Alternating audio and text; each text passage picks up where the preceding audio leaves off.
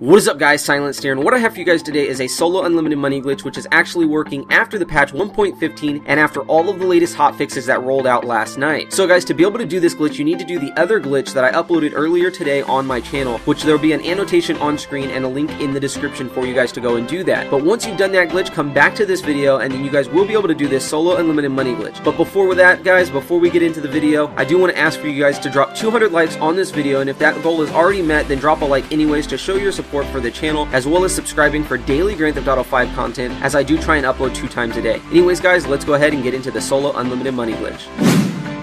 Alright guys, so once you've completed the solo player to multiplayer glitch, all you want to do is go ahead and find a hooker. Once you're in that open lobby or public lobby after you've received that car, and you want to go ahead and find the prostitutes. They're on the same road as the 400k, but once you've done that, go ahead and shoot. This will scare the hooker into some kind of panic mode or whatever it is, and then you want to go ahead and block both doors. I recommend near the 400k. There's a really good spot there, but since my garage isn't at the 400k, I'm going to do it where I did it. Once you've shot and you get out of your car and both doors are blocked, just go ahead and kill her, and then once she's dead, go ahead and get back in your car and then make your way back to your garage. As you guys can see, I'm at my garage, and right now I'm going to drive in. Now once you're inside, you should notice that the hooker is still in your garage or in your car, and all you want to do is pull up your phone and then go to the web. Now once on the web, go to travel and transport, and then go down all the way to the bottom until you see Southern San Andreas Super Auto. Now guys, once you're on Southern San Andreas Super Auto, all you want to do is go down until you see the Rusty Karen Rebel, and you do need $3,000 to be able to do this glitch, which I'm sure a bunch of you guys probably have at least that. So what you need to do is go ahead and order 10 of those and fill your garage. So I had to replace the ones that I had, but once that's done, just go ahead and go to the blue circle and then select the Zentorno that the hooker is sitting in,